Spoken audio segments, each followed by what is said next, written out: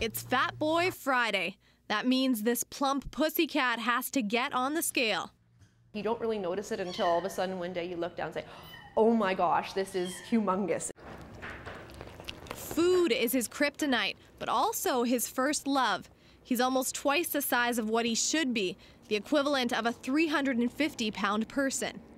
And he's a sneaky one, doing almost anything for food. He's agile when he wants to be, but his unhealthy habits have resulted in arthritis. Fat Boy breathes pretty hard all of the time. The fat restricts his chest, which makes it difficult for him to breathe. So if he exerts himself, he can have a little bit of trouble breathing and breathe really rapidly. Now this flabby feline is on a very strict diet, only 160 calories a day and hardly any junk food. But the pounds don't seem to be weighing down his popularity. He's become a local celebrity in Saskatchewan. He's this Humane Society's new face of fundraising and has attracted new followers on its Facebook page.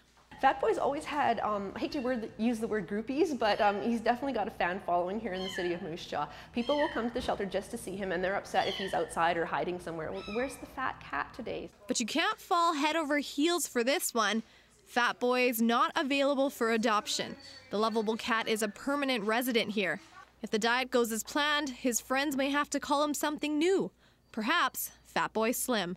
Molly Thomas, CBC News, Moose Jaw.